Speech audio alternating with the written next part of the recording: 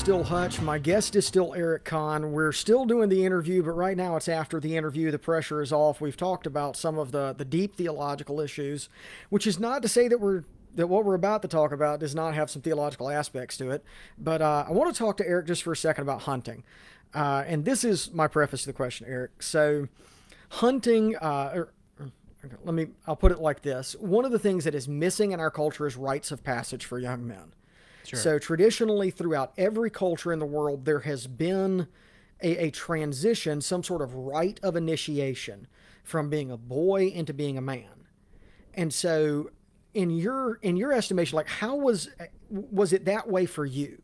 That there was a kind of an obvious change that, dad or granddad or uncle or somebody took you out in the woods, handed you, a loaded 30-06 and said, be careful of your shoulder and drop the deer. Yeah, it's interesting because a lot of these rites of passages in the hunting world, like they happen without many of us really understanding what's happening. And so because of that, a lot of times, like for me, the people who were essentially curating these rites of passage didn't even know that's what they were doing. So my dad took me hunting, which I super appreciate. We had gone like small game hunting, pheasants and stuff when I was, you could do that when you're younger. But when you turn 12 in Colorado, that is really like, now you get to pull the trigger on big game for the first time. And I think it was actually my second year hunting. My first year we didn't kill anything. But the second year, we had a couple hunters jumped some cows, and they ran in front of us. I had a cow tag. I shot this cow with my grandpa's 30-06. It was a 1903 Springfield rifle that had been sporterized. Very, very cool to do that with his rifle. My grandfather had passed away at that point, and I was there with my dad. It was really, really a neat experience. I didn't realize it was a rite of passage then, until we were skinning the cow out. I think my dad had like gone to town or something, or back to the truck, and it was really the rancher who was just more like steeped in like older cultures. Like he was a bit older than my dad for one thing, but he was very much into studying like Native American culture. And as you know, hunting is big. Like in Native American culture, we're in the part of Colorado where the Ute Indians were. So if you hike to the high country, sometimes you can still find their hunt camps. So my friend George. Oh, very cool. Yeah, it's really, really cool. Because they would follow, they'd follow the elk because the elk migrate. Sure. And so their summer hunt camps would be up in the high meadows in the mountains. So George is telling me about this, and he's telling me about how, when you kill your first animal, this is really an important thing, and I'm listening just as a 13-year-old boy, like just with awe and fascination. Like George is the coolest guy in the world to me, And right. At some point, like he just dips his hand. He takes his hand. I'm not paying attention to him. He just dips his hand in blood, and he like slaps me across the face. And I was like, what just happened? And George was like, young Indian, welcome to the tribe. And it's funny because I've told that story, and it's like, it was kind of funny, but at the same time, like George was like deathly serious. Like, oh, sure. You've become a man.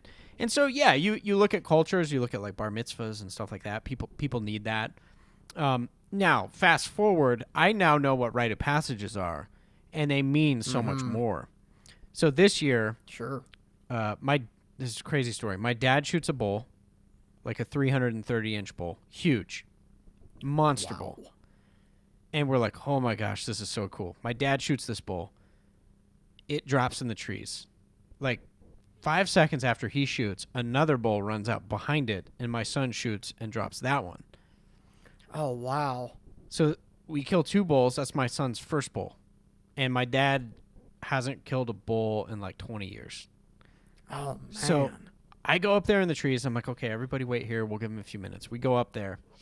And literally these 2 bulls are like 10 yards apart. Oh, man. They're both just laying there dead. 1 shot each, dead. And I was like, this is unbelievable. But I was so conscious of this moment. Like I had been working all off season with my son. Be like, you know what, as a man, you need to know how to do these things, and we need to learn marksmanship, and you need to learn trigger control and breathing. And let me tell you what, your heart's going to be pumping. So there's a lot that you have to prepare for, and preparing to hike in the mountains and handle carrying out weight and all these things. And it was so cool because we looked at my dad's bowl, and my dad is like boomer generation, like no affection kind of guy. And I put my arms around him and I was like, Dad, I love you so much. I'm so proud of you. And he, he's getting all emotional. Doesn't say anything, but he's getting emotional. Because you know what I've realized in my life, like my dad never had that. Nobody ever did that for him. A lot of boomer dads didn't have that. Yeah. So I'm like, you know what? I'm just going to love on Dad and tell him how proud I am. And then I turned, and this was so cool. And then I turned to my son, my 13-year-old son who just killed his first elk. And I told him, I was like, Benjamin, I am so proud of the man you're becoming. And I just held him. And you could just see the rest of the trip. To this day, if you were to ask him about his hunt, he glows. Awesome. So, yeah, those are the experiences that I think you can create and curate, especially if you're paying attention, you know what you want to create out of it. Well, thanks for talking to us about that, Eric. I appreciate it very much, and I appreciate you coming on the podcast, brother. It's been a great conversation. Absolutely. Yeah, no, thank you so much. And folks, see you next week.